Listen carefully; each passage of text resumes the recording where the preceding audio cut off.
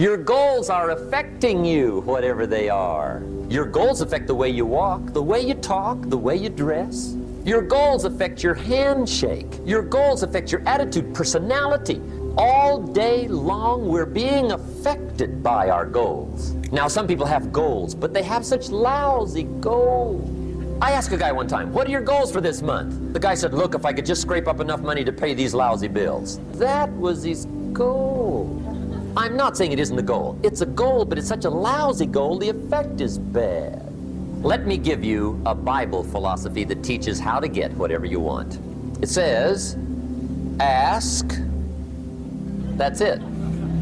If there's one art in life to learn extremely well, that's got to be one of them. What does ask mean? Ask means, what do you want? Now let me give you 3 key points on asking and receiving. Here's number 1. Ask with intelligence. Intelligent asking means how wide, how high, how soon, when, what size, what color, how much. Be clear, be specific.